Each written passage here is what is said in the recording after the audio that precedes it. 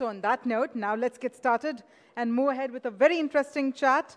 And for this, I'm going to now invite on stage the Chairman and Editor-in-Chief of Exchange for Media Group and BW Business World, Mr. Anurag Batra. And ladies and gentlemen, please also let's have a huge round of applause to welcome on stage the Global Vice President, Revenue and Operations with Twitter, Mr. Matt Derella.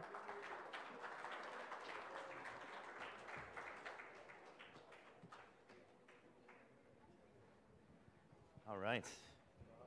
First of all, I think Avinash is not in the room, but I must say that Avinash talked like a statesperson, and I hope he's increased your targets. He made it 2 times so that you can make a difference to people.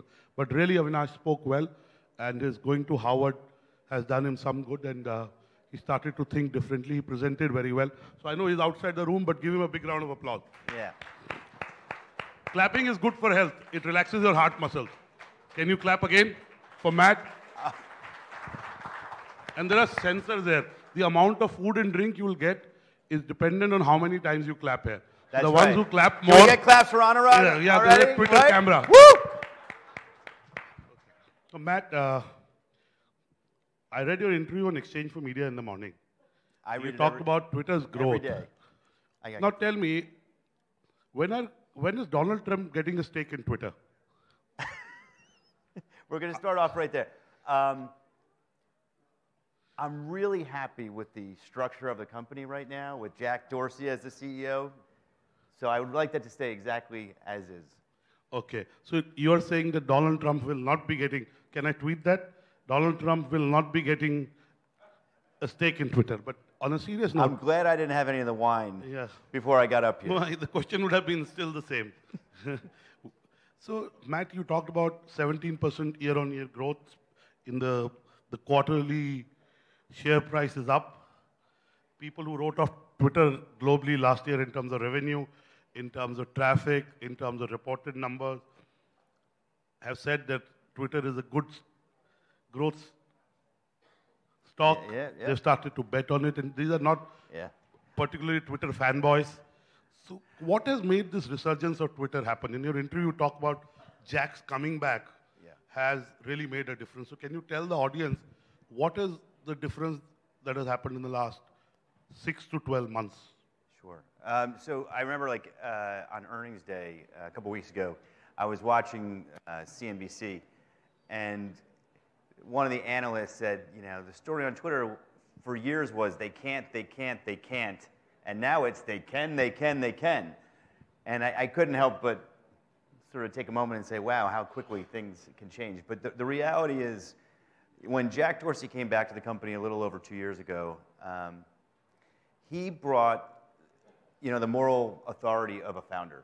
And one of the first things he did was get us very, very clear as an entire company about who we are and what do we do better than any other company in the world.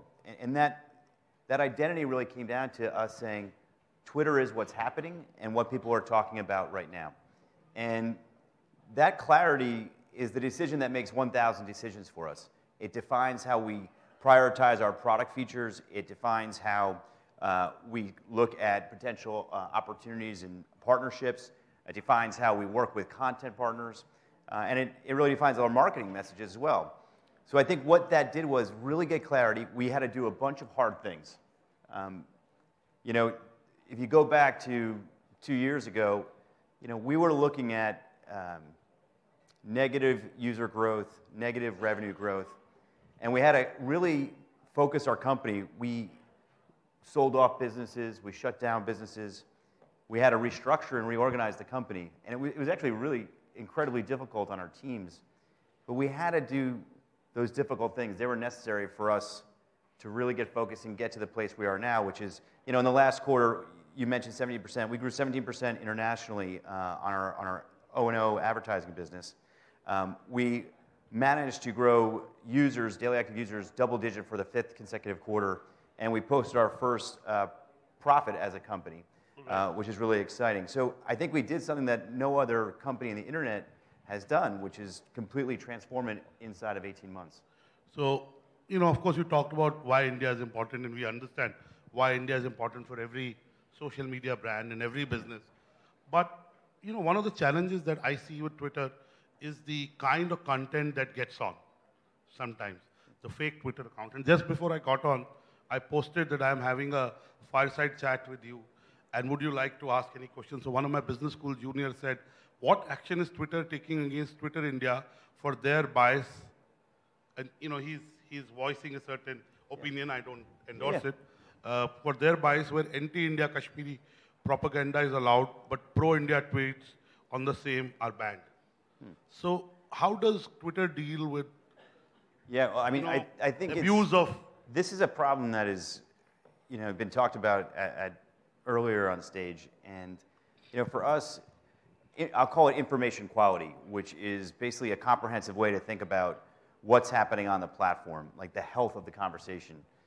It's the top priority in the company to make sure that we create an environment where we can get credible information. Like we want our job, our superpower is to keep people informed about what's happening and to serve the public conversation. The things we try to do include, on the one end, looking at anything that's targeted harassment, abuse, maliciousness on the platform, and try to stop that before it even starts, like by using technology, machine learning, deep learning. If you actually look at the number of accounts that we take down, they're 10 times versus last year. So we've done a ton. There is a ton more to do, candidly. On the other side, though, we do more and more to raise up really credible sources. And I know there's some incredible content partners that we work with here in India. Some of the product features that we're rolling out right now, I think really help us elevate the conversation. So for example, if you go into the Explore tab on Twitter right now, you'll see a curated view of moments that are a combination of some of the most credible news sources from both sides of the political spectrum, all sides. And you also will see the conversation around that. One of the things that I think makes Twitter special and different than some of the other platforms that may be sort of lumped in here is the public conversation about some of these topics really is clarifying, because you don't get one particular view. You do get to see all sides. So it's a huge area for us to invest in. You're saying that you got somewhere with it, but there's a long way to go in terms of filtering the right kind of content, right? I think that'd be accurate. I think we've made incredible progress, but the reality is, like, this is something that's still a top priority for the company because we have a lot more to do. So again, in the interview, you talk about India being important. Yeah. You talk about how events have become an important part of content and revenue. How, today, event owners, event IPR owners, event organizers are partnering with Twitter to take their content to the audiences that are on Twitter. And you believe that's a significant way forward for Twitter in India also. So can you tell us about this, I think, because I think kind of event avalanche, if I may use this word? Absolutely. I think for years, we've sort of been lumped in with like social networks. And that's really not what Twitter is. It gets back to our identity. If someone, a social platform that's really featured around who you know, and it's got baby pictures and vacations, that's like, look at me, which is wonderful and a massive opportunity. But it's just not what we are. You go to Twitter to say, look at this, and to connect with your interests, the things that you're passionate about, the people who you wish you knew, and also the events that are happening. So if Twitter's doing its job, you're hiring it to go and see what's happening right now and to connect with what you're most passionate about. That's universally true. But in India, and through my visit here, I've just gotten to know how passionate this country is. And I think that really lends itself beautifully to where we're continuing to take the product. Sure. So, for example, we've seen some amazing things on the platform in India. Certainly, we have all the world leaders. Certainly, Prime Minister Modi, Foreign Minister Swaraj, like, it's incredible. But we also hosted a live stream of the budget. And that was incredible because what's great is you're not just taking video and putting it on mobile. You're taking the video on mobile and then it's getting enriched by the live conversation, really being able to see all sides. We saw over 1 million viewers for that. We did a similar partnership in sport with ESPN. We partnered around the IPL auction, where again, the video really helped drive twice the amount of conversation around that. So you drive that passion, you're able to connect with it in a way that I think is really powerful. And if you're a content owner, why that's interesting, I think one, we're innovating.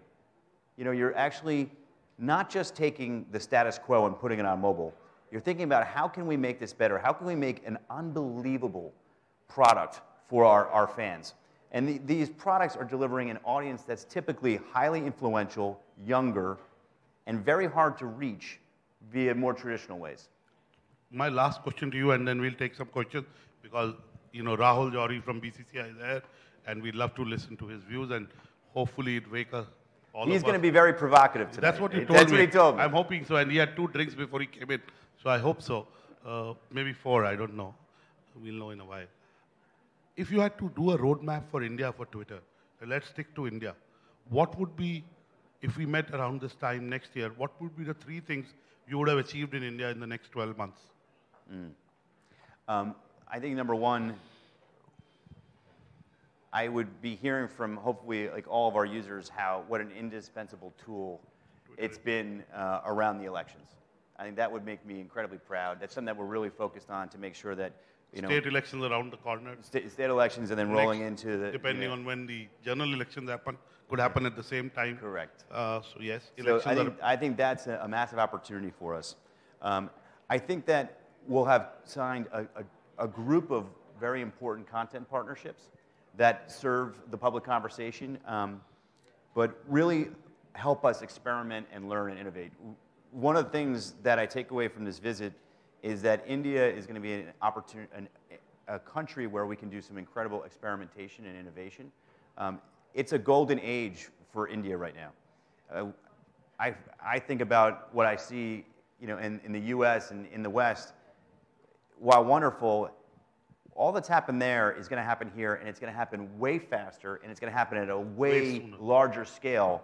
So for us to be here and innovating with our partners, I think is going to have a massive impact. And I'm not talking about just for next year, but we're hoping to set up ourselves for the next 10 years, the next 20 years. We're trying to build a service that really is an everyday utility to help people stay informed of what's happening and what they care about. And those content partnerships are something that we're taking very, very seriously and have a very long-term view on.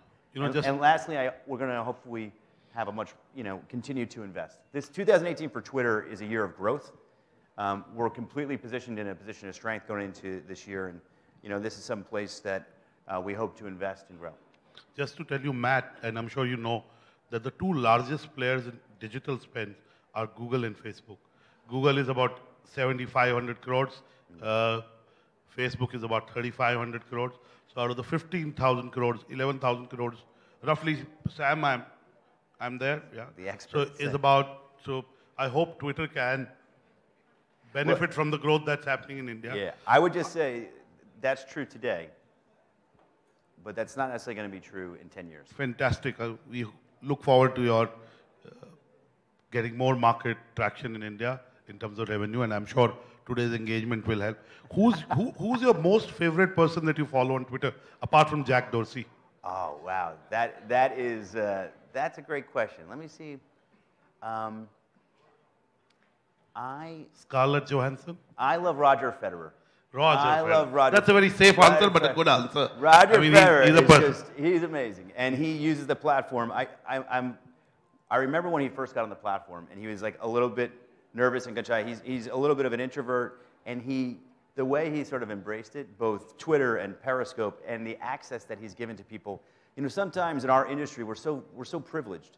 We get to go to these amazing events. We get this access to things, these once-in-a-lifetime, like pinch-your-skin type moments. But what's amazing is we get to fulfill those dreams via Twitter and Periscope every single day. And what Federer does there to give that access, the behind-the-scenes look into what his life is like, his training, and he's very authentic. He is. He's funny. He's so very vulnerable. He's very real. He's very emotional. So that makes it more interesting. He's a lot like you. Pardon me? He's a lot like you. I didn't start playing tennis because I wanted him to do well, but there's always another life. But coming back, who's the one person you unfollowed, or blocked? A famous person. People who ask me that question. Never. But you've not followed me yet. But you haven't followed me yet. So I've been following. So that's, you first have to follow me. I'll follow. No, honestly, I don't have anyone that that I can think of that I Good. unfollow. So we have Matt here. We take 2 questions. Hopefully the questions are Twitter-like, as I say. Short. The boss. Yes, Nawal. Can we get him a mic? Yes. Light question, Matt. There were reports last year that Donald Trump was estimated to be worth some $2 billion to Twitter. What's the internal estimate in your company? Yeah. Is it close to the real figure? Yeah, this is going Plus, back. minus? To my knowledge, there's never been an analysis of that. Listen, we have Donald Trump, President Trump, on the platform. We've got 86% of all the world leaders on the platform. It's pretty amazing to see how the platform is used by these world leaders, and it's really great that we could have conversations around what they're tweeting. So I think that people can get a full 360 view of different perspectives on these issues. But I don't have any specifics. He's giving you a safe answer. Pradeep, you wanted to ask a question? Yeah, didn't you raise? So we don't have any more. Right there in the back. Yes. What's your name and what do you do? Yeah, hi. I'm working with Laksh Media. My name is Harshal Devrukka. I'd like to ask a question. How could Twitter help the outdoor advertising medium in the best way possible in the next 3 years? One, globally, and then probably number 2 in India. Fantastic question. We're actually doing a lot right now with outdoor media and just like signage in general. Earlier in the week, we were at the Auto Expo, and it was pretty amazing to see how Twitter's been now integrated. One of the great things about Twitter is that it's public, which means that you can take the tweets and put them all over the world. And it really brings to life the roar of the crowd, the excitement around a launch or around something going on with a product or a movie. We work with Disney, just to give you an example, around the latest Star Wars film. And in the middle of Times Square, they had this incredible image with Rey from the film with a hashtag, George sort of showing that she is what's happening. And then we brought fan reactions to the film right there. It really draws the attention of the viewer into something that's really happening live and gives a level of engagement that it would be lacking in otherwise static or even just a movie. So what's wonderful about this is that Disney thought about it holistically. They brought together their entire media plan, thinking about how we can get all these things to work together. So that's just one example, I think, where we could do it. And we're absolutely excited to talk to you about how we could bring that to life in India. Our team is right over here. So Taran is here. You can meet him offline. Taran's the country director. Give Matt a big round of applause. And how many of you are not on Twitter? How many of you are not on Twitter? Anybody who's not on Twitter? One person here. I'm going to find you. Yes. One. There's a lady raised. Come anyway, to sign you up. So it's a Twitter-rich country, so to say. Yeah. So give Matt a big round of applause and welcome Rahul Johri on stage. Thank you. Thank you very much. I'm going to request you to please remain on the stage. And Anurag, if I may request you to present a token of gratitude to our speaker, Mr. Matt Derella.